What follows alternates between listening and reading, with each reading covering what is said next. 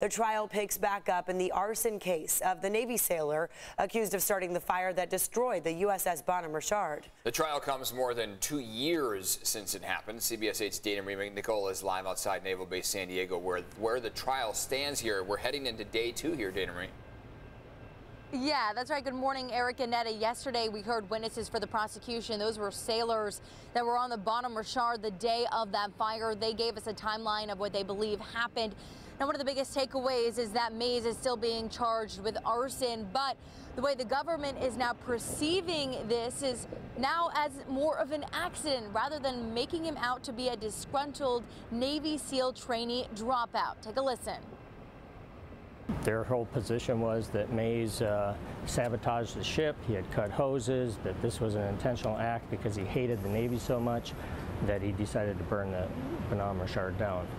Hey guys, just want to say I appreciate what you guys are doing. Thank you very much. No comment at this time. Now, you just saw 22-year-old Seaman recruit Ryan Mays walking out of the courthouse, and we heard from Gary Barthel, his former attorney during preliminary hearings, who say that Mays is innocent. Now, Mays is accused of using an accelerant to start the fire on the USS Bonhomme Richard in July of 2020. Inside of the courtroom, he sat quietly at a table next to his 3 military attorneys. Now, in opening statements, prosecutors started by saying, quote, "It was a mischievous act of defiance gone wrong, more like an accident, and not the intentional sabotage they originally said." Yesterday, half a dozen men who were on board the ship testified about what they saw, heard, and smelled. One even choked back some emotion.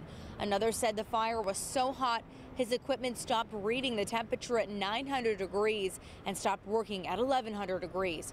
Prosecutors say the fire burned for several days until ATF agents could assess the damage and determine it was arson. They say they have an eyewitness who saw Mays in the area where the fire started, even though he had no business being there. But Barthel, that former attorney, doesn't buy it. He says the Navy is using Mays as a scapegoat to deflect further negligence away from themselves. Now, the prosecution's star witness did not testify yesterday, but Mays will be back in court today for the second day of this trial. Of course, we're going to be closely following this as it develops. I'm Dana Marie McNichol, coming to you live from Naval Base Coronado.